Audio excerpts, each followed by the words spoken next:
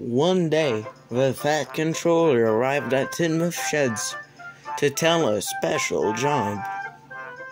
The cement manager needs supplies for the new building and place. He needs Patrick to bring some cement and mix it. George, along with brick with iron. And it has to be brought very soon, so I don't want some fuss. I've arrived here to see who could pull the train. Henry then replied, I don't really have much work after all. Nonsense, Henry. You have that fish train you always pull. Besides, I could do it faster, right, sir?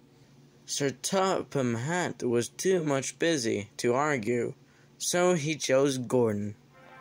I told you, Henry. When Gordon left, Thomas tried to cheer Henry up.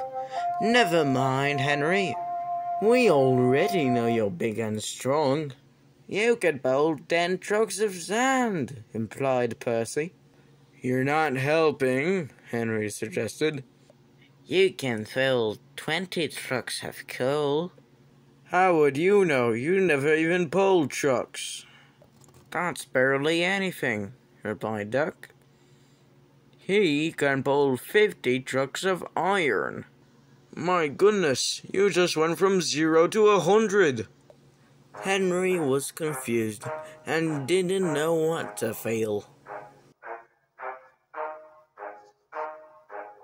As Gordon was going on, the weight of the train clearly started to show.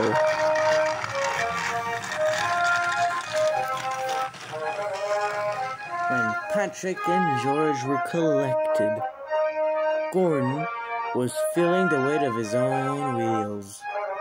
Patrick spoke.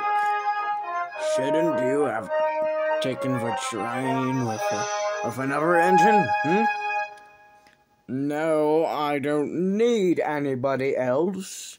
I will arrive there before I break down.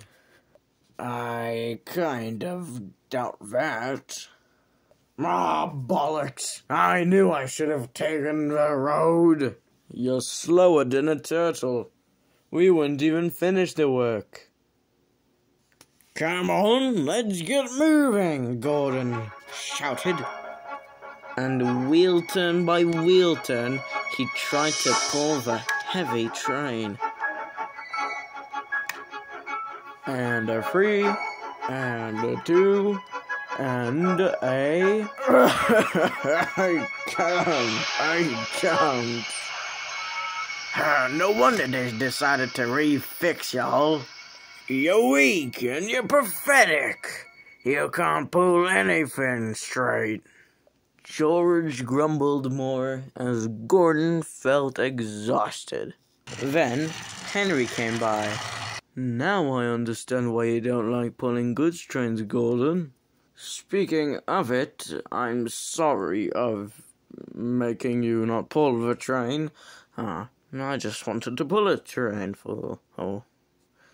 I don't usually do, but this one was special, and I wanted to pull it.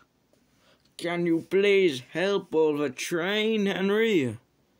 I'll give it a hard try. Henry was at the front, and Gordon at the back, and so they were ready to pull the train.